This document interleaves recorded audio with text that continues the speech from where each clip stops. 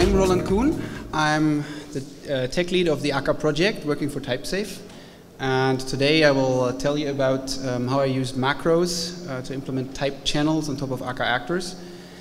That is a project which I hoped doing since quite a while. It was sparked during last Scala days by a talk by Simon Peyton-Jones talking about Haskell in the cloud and so on, and all the nice things you can do there.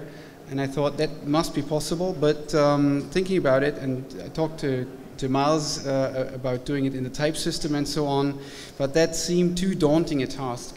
So I waited until macros became available, because that makes the implementation basically trivial. It's still a bit tricky, but it would be a lot more tricky without macros, I'm sure. So what is the problem I'm trying to solve? The problem is a line like this. So we have some actor, and we send it a message. That's command 1 in this case. This is supposed to be a command which is understood by that actor, that is clear. But either someone was lazy or something got refactored, because in truth, this does not send a command. It sends the companion object to the case class, which would have been the command. And the compiler cannot warn about this. The compiler cannot help you with this and flag it as an error, as of now, with untyped actors, because the bang operator or the tell method takes any as a message. So what we'd like to have is some kind of operation. I'm using this fancy left-pointing arrow just because I didn't know anything better up to now. So this sends the message which is on the right to the actor which is on the left, and the compiler will actually yell at you if you try to use the companion object, and it will not work. That is the idea, that the compiler forces you to do the right thing here. What that means is that the actor ref, which was on the left, somehow needs to know which the type is which is allowed for the message. Only then can the compiler check that the message is actually a subtype of that and that it works. Actor refs are produced by an actor system or within an actor system using factory methods, and they use actor classes, so classes implementing the actor trait as a template. So in the end, it must come from there. Nobody else knows. So the actor must declare what its allowed input types are. Then, when we have that, we can verify the message type against this at the call site. In Akka, we have something else. Every message sent is accompanied by the sender reference. So there can be replies. And these replies, it would be really nice if they could also be typed. So I imagine we have the ask operation. I have the question mark in this arrow here to signify this. Normally you would get back a future any, because the compiler does not know better with what the actor might actually reply. But in this case, we have the knowledge as a programmer. We write this actor, when it gets a command, it gives you back a response. So it should be a future of response and not of any. What that needs is that the actor ref not only needs to know about the input message type, it also needs to know what possible reply type might be. And that again means that the actor trait needs to be parameterized with these types. And then at the call site of the ask operation, we can extract the reply type out of this ref to, for example, get you the right future, or to check when an actor does the send and then the reply comes, that this actor will actually be able to understand the response. There's one problem if we just allow one type, though. So if we say we have a new actor ref which takes a T and gives you back a U, for example.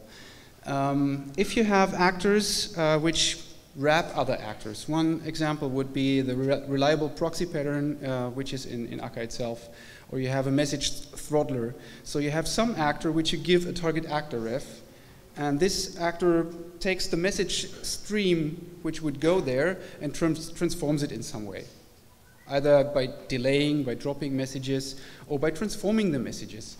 This outer actor needs to process two types of messages: the real business ones and some management channel coming from the side, telling, for example, a throttler what the message rate allowed shall be. And these types are in general not related at all. They are written by different people, possibly in completely different places. And the common supertype will be any ref for all practical purposes. So this means that in order to avoid this loss of type safety incurred by wanting to do two channels, we need to have really lists of types. And with the reply types, so an actor might reply either with a positive or negative response, for example, and we want to model that. So reply types could also be lists of types. And that means that what we need to compute is not simply subtype of something and then the corresponding one will be the reply type. No, we will have to implement something like a type map. And that is, I asked Martin Oderski about it, whether it would be a good idea to try that in the type system, and he said, yeah, I don't know. So he was not entirely confident, and this is why I said, okay, then I'll have to wait for macros to do this. When we have this, I thought we can do something a bit better, even than we have today. And I thought it would be more natural if we want to model message flows, that the message actually flows from left to right. So the first step was to turn around these operators. I have the message on the left-hand side, and then I have the ask operator to send the message to the first actor, which will give me back a future with the reply.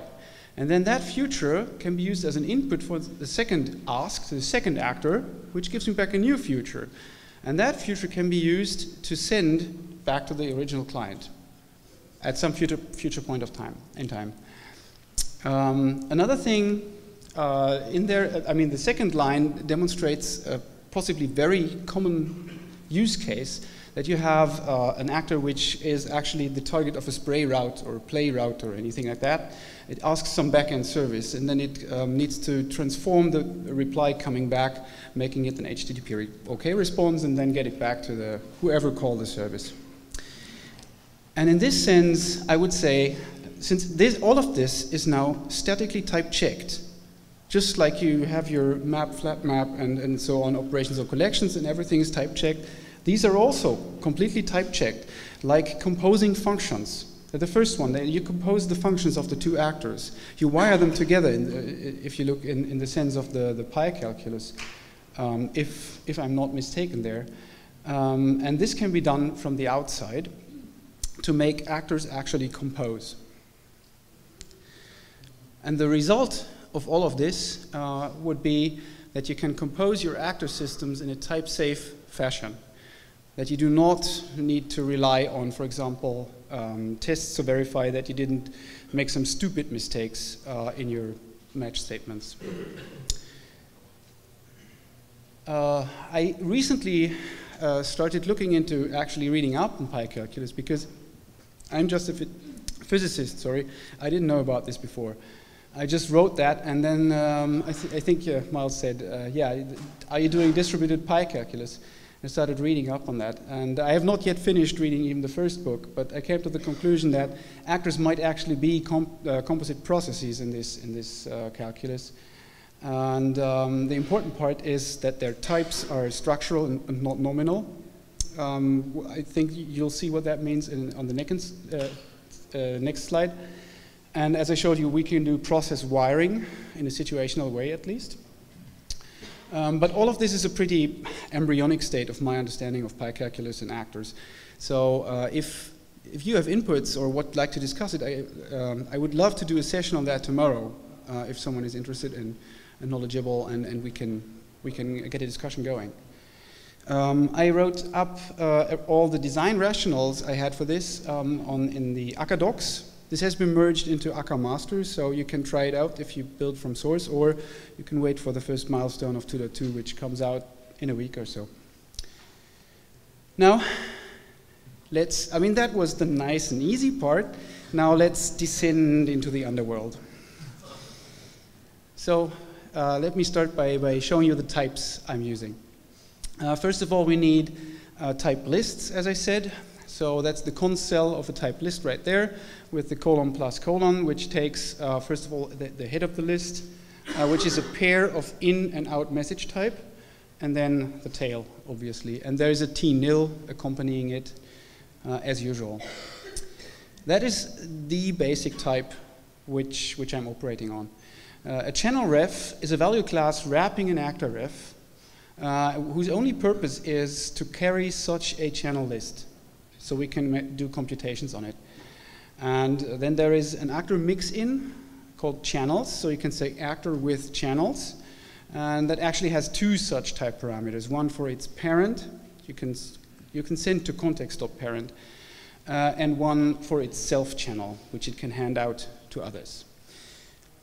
As there can be many possible reply types, not just one for a single message send, the future which comes back would either have to have the least upper bound only, or it needs a more specific type, and that's what the wrapped message does.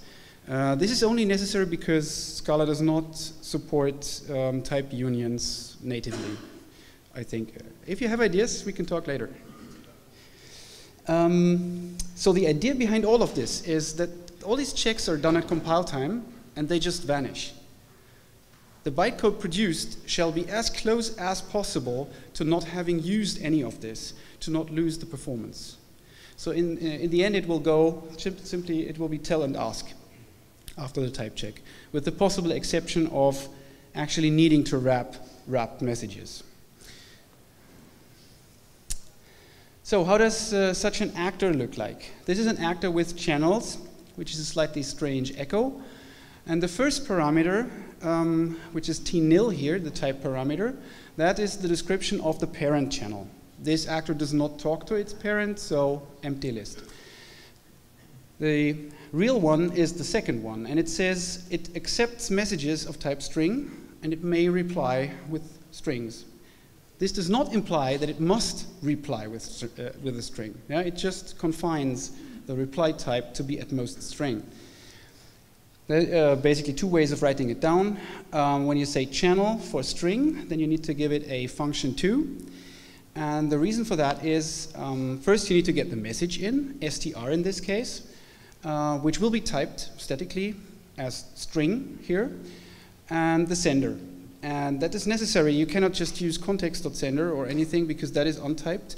I wouldn't know how to attach the changing reply types if there are many of those otherwise. So I send in the sender reference. And this sender reference will only accept strings. And that's why this echo works. You can also, I mean, it's a function too, so you can implement it using partial function syntax if you wish. Now, these lambdas pose the first problem. Lambdas are parsed, and then when typer sees them in the Scala compiler, the typer phase, it will desugar them into anonymous inner classes implementing function 2 in this case. The problem is that that happens before macro invocation if this would be an argument to the macro. And then the macro would be able to compute all the types, but you couldn't apply the types to the closure anymore because the closure has already been desugared. That means, well, the lambda is not an argument to the channel method. It actually is an argument to the apply method of whatever is returned from channel. That was the workaround I found. Yeah, so this shows you, I called it behaviorist for want of a better name. That's basically the thing which is emitted and which has the right apply type. And what you have here is some arbitrary thing. So the macro will calculate this R, and it's completely free in what it calculates there. It could also be a function 1 or anything else. And the compiler would then type check whatever comes after channel in the right way. This is pretty convenient. I have this code in here for another reason. So I want to get the runtime class because dispatching the messages at runtime will need to operate on runtime classes. And to get the runtime class of some type, it is advisable to call to not use T here simply, which is a type, but to call widen on it. Because otherwise, if you use singleton types, like you have a case object A, and you say a.type, and you put it in there, it will give some weird exception. Now, let's look at the macro itself. I mean, this is just the shell of the macro. So what we see here, we have, this is the implementation of the macro, and then it has a lot of type arguments, type parameters. That is maybe not always the case, but it is the case here because I'm doing type calculations. That's what I'm doing. You see two different types of arguments. These are normal ones. They don't have any type tags, the first three. And then you have the one with type tags. The one with type tags, they are input parameters. So I get the type tags from the compilation of the call side of the macro, so I can calculate with them. And the other ones are, as we will see, output arguments, so to speak. Need to be declared there as well. Then, one thing, the context on which this macro is invoked is passed in here, and you can restrict the prefix type to be just something very specific. That means that this macro can only be used on something which is a channels. And it has the benefit, when I splice here, c.prefix.splice, it will actually have the right type. So this does type check.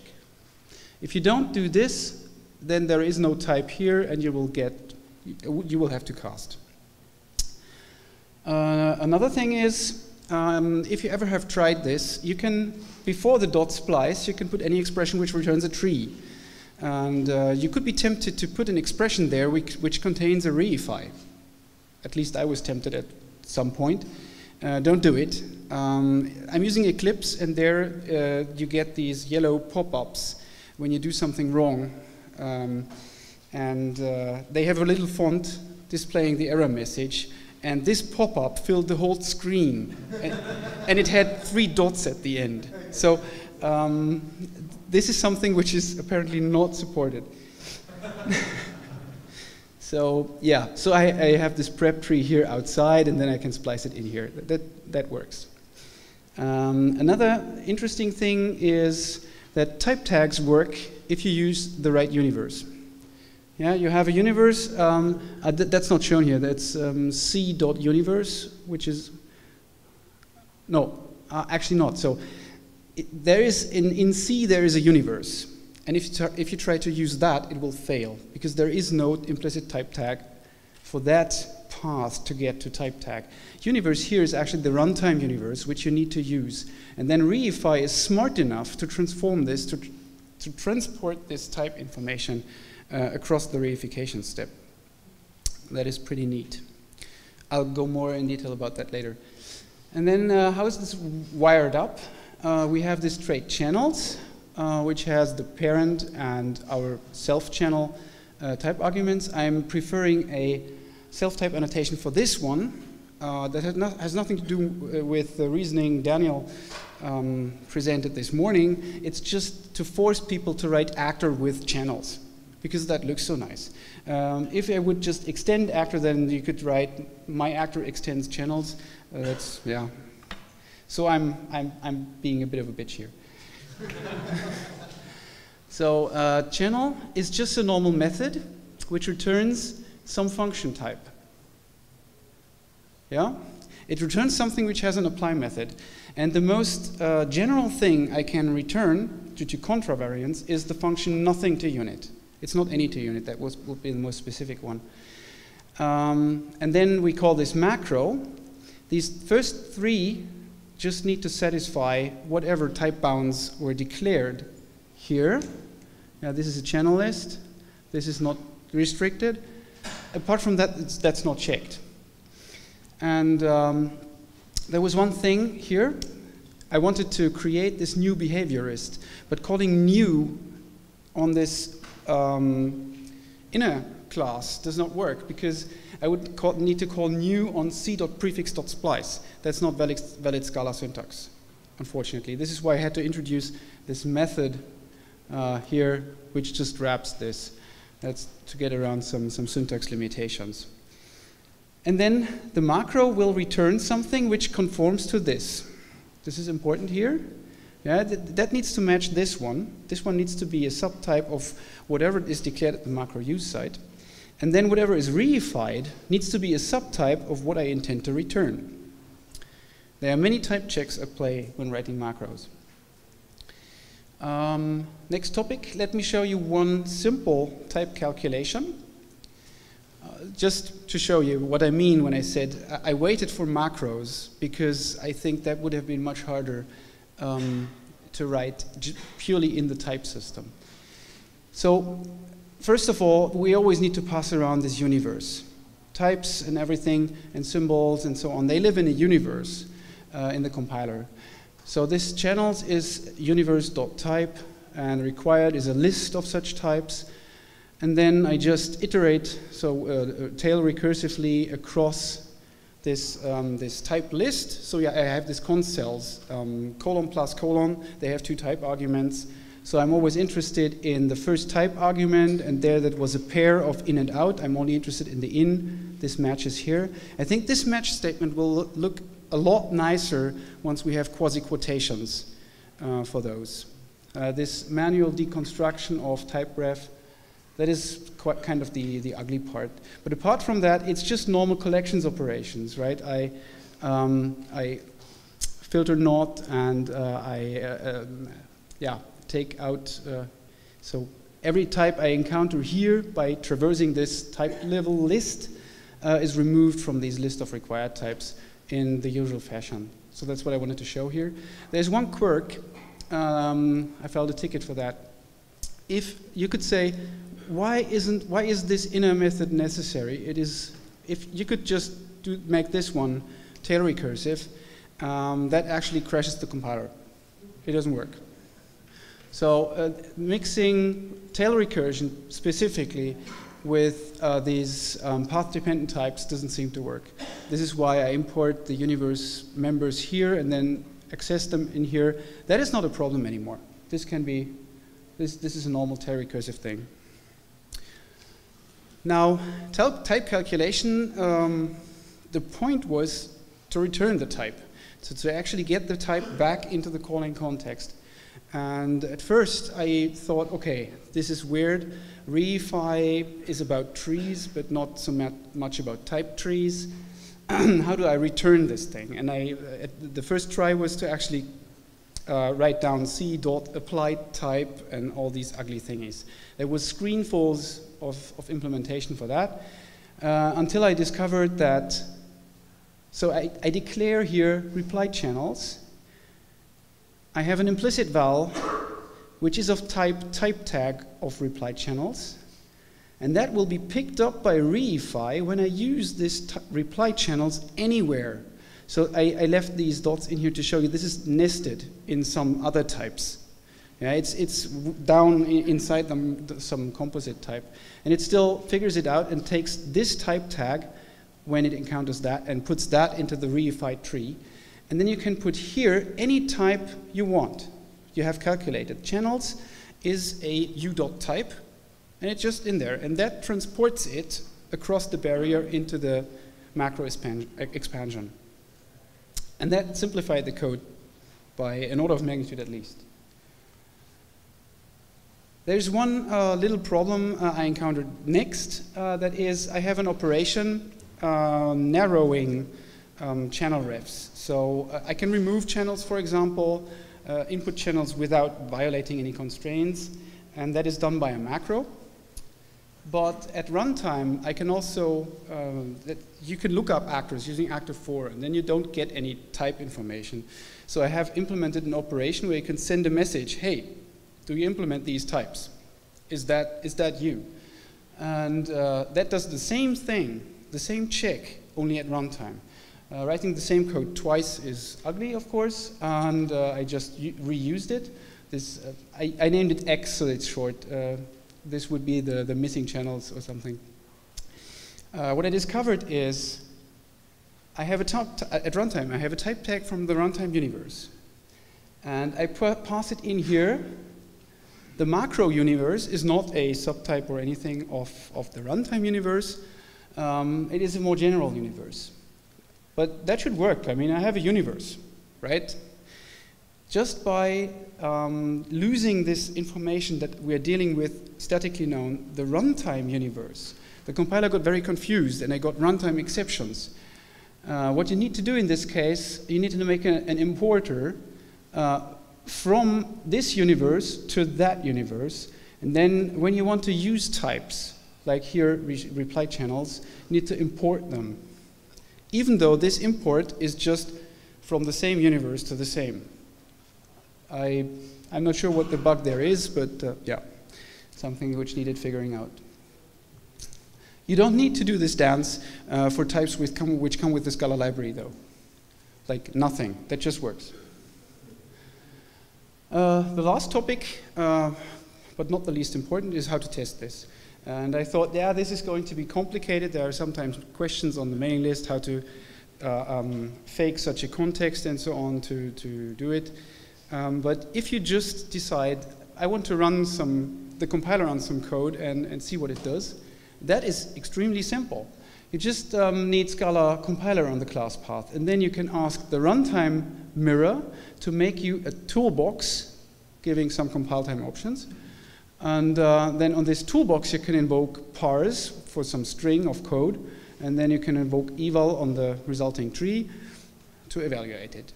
It's quite simple. You just need to give it the right class path, so it will find everything it needs.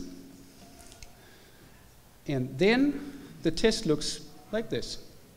Yeah, I just write down my code as I would with the import statements, and then I have here a channel ref which accepts A, returns C, and I try to send it a B, and that's supposed to fail with a specific error message. I think that's quite straightforward. So that is basically all I thought should go in half an hour.